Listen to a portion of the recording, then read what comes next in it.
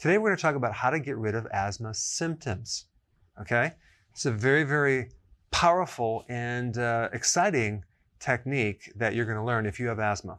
But it can also be good for people that are in stress, people that have hay fever, people who snore, people who have sleep apnea, and even people that cannot sleep.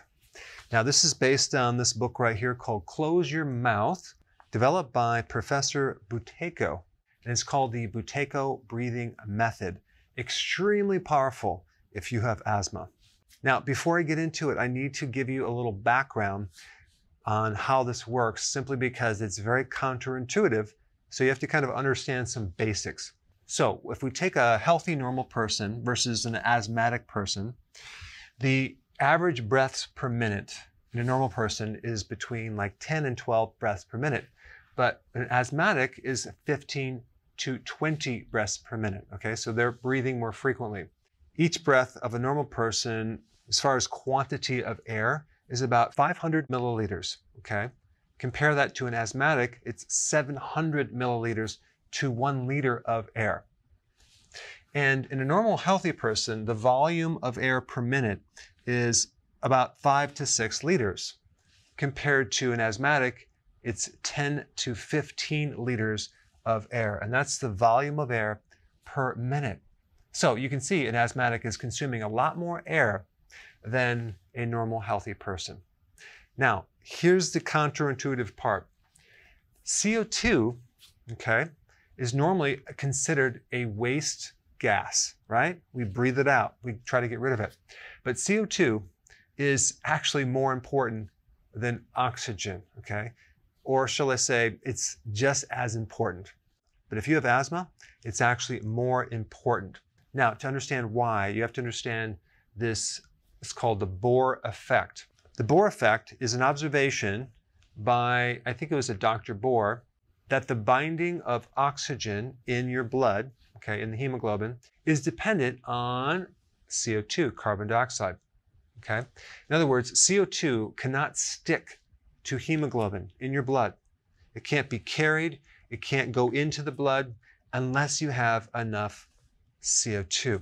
Now, that's a pretty interesting piece of data that I didn't know until recently. All right, so here's the next piece of the puzzle. Breathing a volume of air greater than normal does not increase the amount of oxygen in your blood. Now, that's another counterintuitive piece of data. So when you're trying to breathe more than normal, you're not actually getting more air into the blood. And the blood is already saturated at a saturation rate of between 90 and 98%. So when you're trying to breathe in more air than normal, you are actually lowering the CO2. And remember, we talked about this. You lower CO2, and then the oxygen cannot bind in the blood. And this is why when people hyperventilate, okay, they actually pass out because they're getting less oxygen. Why? Because they're getting less CO2 to be able to bind the oxygen to the hemoglobin. So the more air, the less oxygen is delivered. All right? So you got that concept? Let it sink in. If it's not sinking in, watch this part again because it's going to be important for this next part. And one little side note, when you breathe, roughly about 75% of the oxygen that's in the air that you breathe is exhaled when you're breathing. Let's go into the next part. All right, so the less CO2 you have, the more the airways are constricted. So if you're an asthmatic and you just can't get enough air, realize you don't have enough CO2. So CO2, the so-called waste gas, actually relaxes your smooth muscle, okay, in your lungs. It relaxes your lungs. It actually helps you breathe. So what is the real problem with asthma? Over-breathing, okay? What do you normally see in an asthmatic? They're usually trying to get more air, right? They're suffocating. They're constantly trying to get more air. And when they over-breathe, they lock up the oxygen ability to bind in the hemoglobin. So it makes it worse, okay? And this also would make sense too if you look at it from the viewpoint of stress. When you're stressed, you're trying to breathe more. You're trying to get more air, right? And where are you breathing from? Your lungs, your chest. You're breathing like this. And all that extra breathing is locking up and shutting down your oxygen. And you're using more of your sympathetic nervous system. It's called the flight or fight. You're not in a calm state. Now, this relates to a quick story. A while ago, I went to lunch with a patient I had a long time ago, and we were at lunch, we were talking, and all of a sudden, she was like, I can't breathe, I can't breathe. Some food got stuck in her throat. And I'm like, okay, how do I do the Heimlich maneuver? So I had her get up, and I started to do it, and it didn't work. And everyone was sitting around, they weren't really helping, and they were they were kind of like, I was surprised that someone didn't call 911, but I started getting nervous because it wasn't working. So I saw her face turning red, and she's like, what am I gonna do? And luckily, I came up with this idea. I said, okay, calm down, just relax. I had her sit in a chair. I started to kind of massage her neck and just don't try to fight it, just relax. And then bam, she started to breathe again, okay? Why? Because when you're in flight or fight mode, when you're in stress mode, everything gets constricted, okay? Including your lungs, including your throat. So if you're an asthmatic, you definitely want to relax. But the more over-breathing you do, the less you're gonna get oxygen into the blood, the more you're gonna have things like sleep apnea, asthma, hay fever, and even nasal congestion. So this is the technique, okay? And it's really simple. Instead of breathing fast, you want to start slowing down your breath, okay?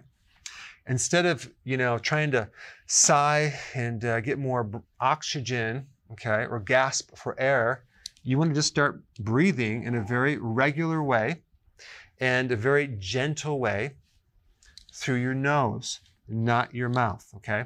And some people find it very helpful to just put some tape on their mouth when they go to sleep at night so they can start practicing breathing through their nose. So you really want to get to a state where your breathing is very silent, it's very soft, not so it's noticeable. So even if you're laying down trying to rest and you can hear yourself breathing, you don't want that. You want to breathe so it's completely quiet and very, very soft, very gentle. So the air that's coming through your nose is very, very light, and it's coming out through the nose very, very light.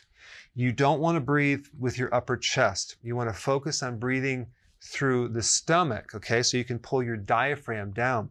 The diaphragm is innervated by the vagus nerve, which is all parasympathetic nerve control.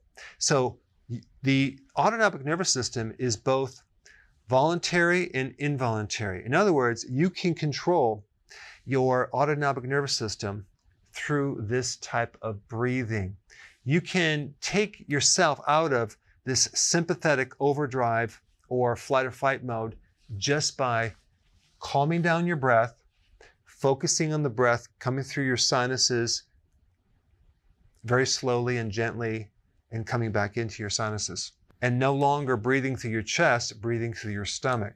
Now, the first thing you want to do before you do anything is you want to measure how long you can hold your breath, okay, comfortably. So this is called the comfortable breath hold time, or CP, all right? Now, if you can only hold your breath 10 seconds or less, then you have a severe situation, okay? You have severe asthma. But if you can hold your breath between 11 and 20 seconds, it's not as severe, but you're gonna probably have many symptoms related to asthma. If you can hold your breath between 21 and 40 seconds, you're gonna have less symptoms. And if you can hold your breath over 40 seconds without that strong urge, you're gonna have absolutely no symptoms related to asthma. So the symptoms of asthma are directly related to your ability to hold your breath comfortably. So guess what? The goal is to get at this level right here and to be able to maintain that for at least 6 months to really make sure that your condition is in remission. Of course, we can never say cure, but we can say it's in remission. So the question is holding your breath the actual technique? No, it's just an indicator or a tool that you can use to figure out if you're progressing, okay, or not, right? This is the exercise right here. You're just actively slowing your breath down. You're breathing through your nose. You're breathing through your diaphragm. And you are, when you're resting at night, you're having the air go in very slowly through the sinuses and out through the nose. So as you monitor this CP, or comfortable breath hold time, you're going to notice that you're going to be able to hold your breath longer and longer. And for every increase of 5 seconds, you're just going to feel better and better and better. So what is this technique doing? It's increasing the concentration of CO2 and something else. When you breathe very, very gently through your sinuses, you're also increasing another very therapeutic gas called nitric oxide, which relaxes the sinuses, okay?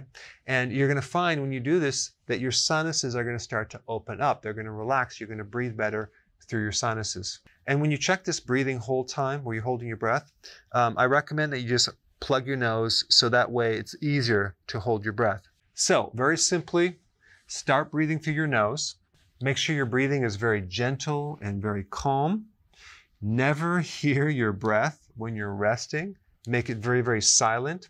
Slow your breath down as much as possible because you're going to allow the CO2 to help the oxygen bind with your hemoglobin. And use the diaphragm to help you breathe, not your chest. You can even put your hand on your chest and your stomach to practice that as well. Now, the other really cool thing about this is that you're going to find your stress level is going to dramatically decrease. Your ability to sleep is going to greatly improve. And everything connected with that's going to improve as well. So I'll put some more information about videos you could watch to get more data on this, as well as a link to the book. But if you haven't seen my acupressure technique on how to extract stress from your body, that would be the next step. Check it out right here.